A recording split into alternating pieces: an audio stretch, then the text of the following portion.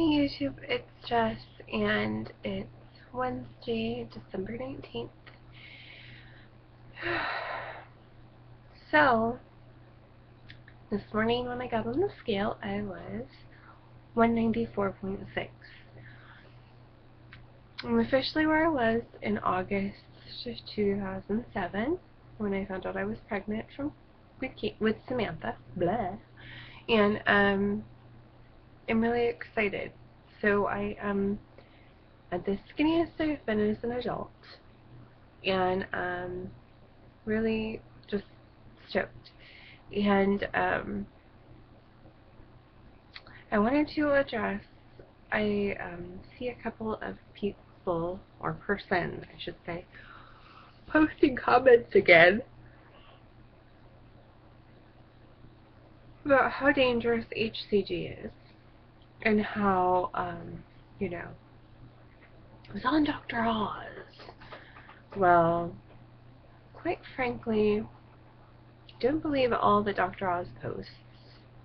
Sure, he's a good guy and he means well, but just because Dr. Oz says something doesn't mean it's true. This person posted how when you stop the HCG you gain on the weight back, or most of the weight back, and no, you don't. I was off of HCG for about 6 weeks, I think.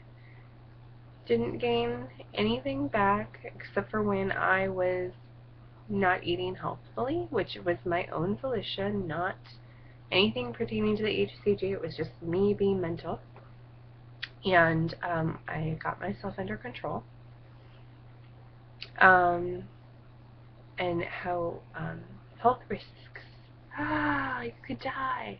You know what? You can die from being fat, and I'd rather die from trying to be healthier than die from being morbidly obese. So I made my choice, and I know the risks associated with doing HCG because, like any smart, educated person, I did research before I chose to do it.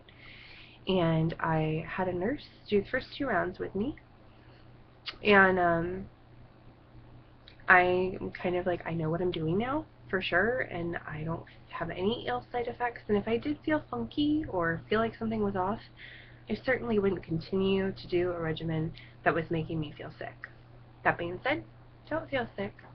Probably the healthiest I've ever been. And yeah, so please stop posting comments about, how dangerous HCG is. It's not going to make me stop. It's not going to do well, because I'm going to wind up deleting your comments and blocking you. I don't need that. Personal life. Baby's up now.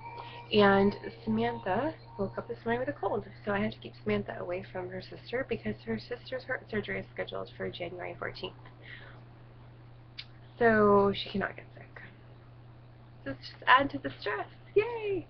I hope everyone is doing great, and I will talk to you guys tomorrow. I have to run to the store and get stuff to make Samantha some chicken soup.